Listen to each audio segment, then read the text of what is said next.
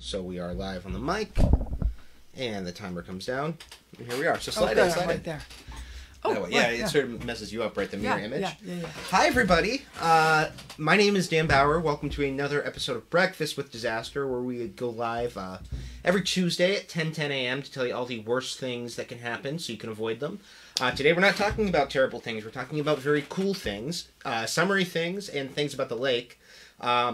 You may have joined us a couple weeks ago when we had Lynn Braun on to talk about the Lake Erie Seaway Trail and redfish. We're here for another update. We've got Francine Geyer here. Francine's with the Lake Erie Seaway Trail Center. She's been with them since, what, 2012? Yeah, since 2012. Since 2012, kind of leading the charge in a way over with redfish. Is that fair to say? Yeah.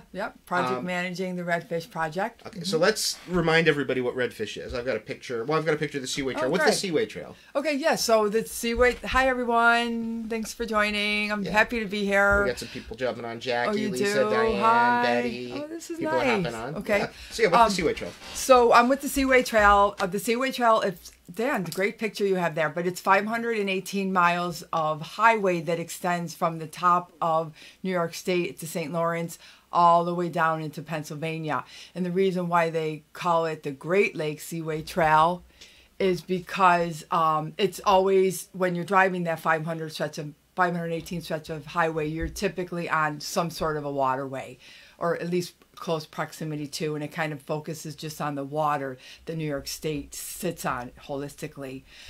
So we, the Lake Erie Seaway Trail, we have a small little blip on there because we're in Hamburg, right? So we're the town of Hamburg blip of it.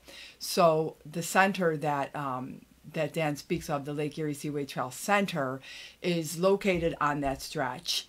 And you're right across from like the Frontier Administrative offices, right? Yeah, we used to be called the Wanaka Waterworks, and it closed because I think Erie County picked up the water service in the area.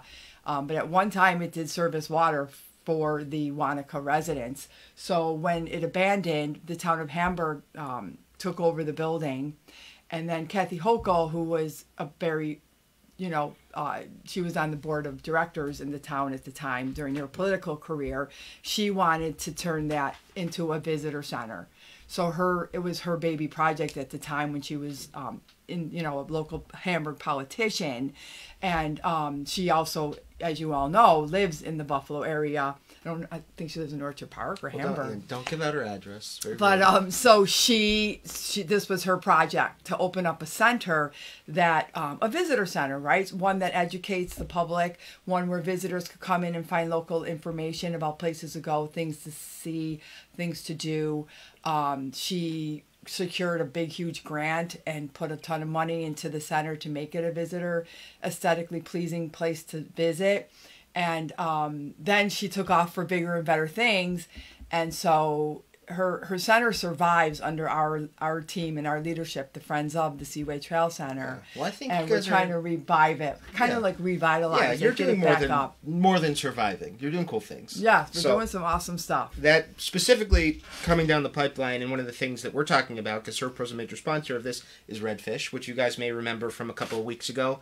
It's going to be Western New York's newest piece of public art. It's currently, I think it's already painted. This is an outdated picture. Yeah, that's red now. And it's coming later this summer. It's going to be beautiful right there in the lake, to bring awareness actually to the issue of plastic pollution, which most people think of that in the ocean, and that's unfortunately not restricted to the ocean. It's a big problem here, especially microplastics, which unfortunately end up in our water supply. So the Seaway Trail Center is getting involved with fighting that problem, and this is one way to do it. Absolutely. And redfish is going to represent the love, admiration, but also love represents hate, right? Because you love the nature and the environment, and you love redfish, but you also hate the plastics that are ruining its environment in a way. So it's going to be a nice little kiosk that you can read and educate yourself on plastic pollution. It'll be fun for kids. It's an interactive display, so it'll be very complementary to redfish itself. But also, as you can see, Dan's got, go ahead, Dan. Yeah, we've got this is sort of, that was a very, it's a very emotional thing, like the red. This is more of a chill vibe. These chairs. What's the deal with these chairs? Yeah, so that actually, that picture is from the Seaway Trail Center. A few years ago, we used some of our budget money to purchase some Adirondack chairs because, as you all know, from Western New York, Lake Erie boasts some of the finest sunsets in the world, right? So we put these chairs out so that our visitors can enjoy the sunsets there.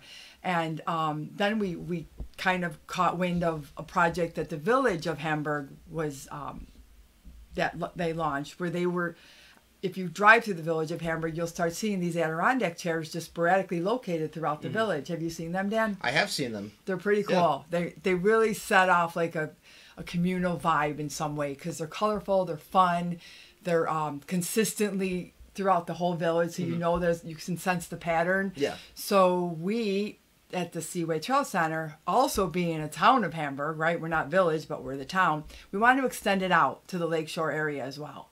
So that's where we're thinking this is a great tie-in to Redfish, right? Because Redfish is all about bringing art and beauty really to the corridor of Hamburg, right?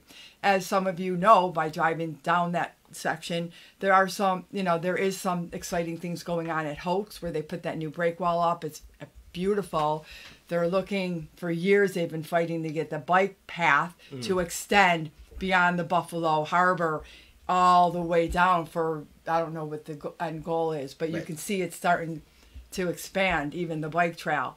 So us being along that, we want to beautify the whole Hamburg corridor also with Adirondack chairs, well, similarly. Let's put a finer point on this. This is a sponsorship opportunity, right? Yeah. This is a way for people to, sponsor and get involved with Redfish, either as individuals or as business owners, community members, however you want to spell your name on that plaque, that's however you want to get involved. But it's also a way for you to have your own chair kind of on the lake. Yeah, is that correct? Right. Your own personal chair will sit on the lake. So you sponsor one of these chairs. That sponsorship money goes towards the Seaway Trail Center, and a major part that goes towards making Redfish a reality and bringing awareness to the problem of plastic in the lake. But you get one of these beautiful chairs. It has a plaque with your name on it. You can go sit there anytime. Bring a... probably shouldn't say bring a six-pack. I'm sure that's breaking some law, but I won't tell anyone. Bring a picnic lunch. Bring your friends, and sit and watch the sunset. You have your own place to sit with your name on it to enjoy the lake, which I don't know that enough people really appreciate. The fact that we have a great lake in our backyard, and it's a chance for you to do that and be a part of the community and support something really, really, really awesome at the same time. Yes. And I know we have a lot of people on here that are, maybe they live in the village, maybe they own businesses in the village, not calling anyone out specifically. This is a really cool opportunity to kind of get your name out there and support something cool. Yep. So you get the chair. Yeah, and you even get a plaque. Yep, and even the plaque doesn't necessarily have to represent your business, right? We've learned from our friends in the village, from their projects. It's kind of nice we get to follow their lead. We asked them if we could copy off of them, and they absolutely said thumbs up, and they're actually helping and supporting this project with us. But they advised us that some of their donations were just plaques that just said in memory of my mom, or memory of my pet, whatever you want to say on your plaque, that will be engraved and put right onto the chair itself. And it's a small cost. Yeah, so let's get that. We'll get down to the nitty gritty. I love that though with a pet. Like if you had a pet who loved you would, the lake, Dan. You and your pet love of pets. I could see that would touch your heart. That's very sweet. So yeah, I've got the cost here. It is, and correct me if I'm wrong. It's $270, and that includes you get the chair. That comes with a plaque, and it comes with a donation as well to the Seaway Trail. That's all packaged into that $270. It's all packaged in, because we have to pay to have it shipped. We have to pay for the chair itself. The plaque, we have to pay for the plaque. And then we just added a $25 donation to the full cost of that, because we feel that your donation will go into our bank, where we will continue to beautify the lakeshore, either with another piece of art similar to Redfish, or in some way just to continue the beautification of the Seaway Trail. Yeah, and so can people buy multiples if they want multiple chairs? Yes, they can have as many as they want. And the placement of the chair, if you're a business owner on the Seaway Trail, perhaps you want your chair to be placed in front of your business, and you can maintain it and take care of it yourself in and out. If you need, if you don't have that ability or don't want it in your own place, we will place it either along the Hamburg Beach area. As you know, there's Hamburg Beach is also located not far from our center, but also on the trail that has a bunch of grass area that we would locate your chair at. or along the whole corridor. There's all kinds of grass area that aren't necessarily a part of our center, but the town of Hamburg would be open to placing the chairs there for us. We will also keep them secure. Even those that are located on our property, as you can see in Dan's picture, those are secured down with chains. Not that, there has been some issues of vandalization along, at the center, but they are secured. We put them in the building in the winter time to keep them, for the summer. So we would take care of the maintenance of them and the placement of them if you don't want to place them in front of your own business. Now, those of you familiar with the Woodlawn Beach area, the businesses throughout, on the way into the city before you get to the Lackawanna, a lot of those businesses, we're hoping to tap into them because Woodlawn really is looking for some beautification in their end as well. We feel that they're going to really be able to capitalize on this as well. Cool. So, I know we usually talk about disasters here, and we talk about, there's plenty of rain right now, right? It's very gloomy, it's flooding, whatever. This is something we feel really strongly about, not just because it's nice to look at a picture of the sun being out when it's pouring down rain, but because then, the plastics problem is kind of a disaster. And this is a really fun, really simple, really easy way to get involved and have that involvement, be kind of immortalized, and you get a place to sit, to boot, so it's kind of a win-win for everyone. Yep. So if somebody wants to do this, if they want to buy a chair, they want to get more information, how do they do it? Yes, so I have a flyer created, and then Dan has it, so you could either send it to them directly. I can put it right in the comments, right where you do. Or I also included in the flyer our email address, so you can email me, and I can send you the flyer directly, and we can negotiate through, your desires in that way. I have an application that I can send you that basically says, who are you, how many chairs you want, do you have a specific color preference, where do you want it placed, if we can get it there placed for you, and then what do you want to say on the plaque. Yeah. So that's, I would send you the application only upon your outreach to me for your interest. So we'll put info on that in the comments and in the email that follows this as well. Francine is... You have to draw the prize. You have to come back in. Oh, so that's fun. What do you do? What happens? Well, let me finish. Oh, go ahead. I will put the info for the to contact her to get an application in the comments. I'll put in the email that goes out after this. You fill out an application, you will get your chair. It's pretty simple. So I will make that as easy as possible for you guys because I think this is a cool cause. But yeah, the prize. The prize is the biggest deal. What do you do? What do they get? So everybody... pretty much everybody on this call is part of the Serve Pro Mug Club. They've got a coffee mug. I don't have one near me. That's so and they've got a number on the bottom. They get entered in a drawing. If they're watching and their number gets called, they get a double prize. So if you're watching and you have not said hello, you've not said, I love the lake, I hate the lake, I love plastic, whatever you want to say, doesn't matter. You need to comment so that I know that you're here. And you can get your double prize. So I'll give you a second to do that. And we'll see just who's here. We'll say good morning to everyone. Daryl Terranova is going to beat somebody up in his chair. Nicole. Terranova, we have our insurance with them. Oh, yep. Shout out to Terranova. Yay, Terranova. Thanks for all that you do. You've been great to us. I'm kind of a pain in the arse every year when I go to you and you have to have my proof of insurance. So thank you for all that. So all the other insurance agents on here, you don't want Francine. Oh, I'm sorry. You don't want me. Be glad you don't have me. But Kristen, Lisa, Kathy, Nicole, Kathy, Hallie, Melissa, Jackie, Lisa, Diane, Betty. Hi, everybody. If I missed you, I'm sorry. Hi, everybody. It's time to draw the prize. So here's the wheel. How do you know who?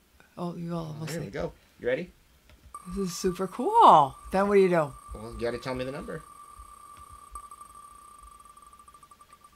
Who you got?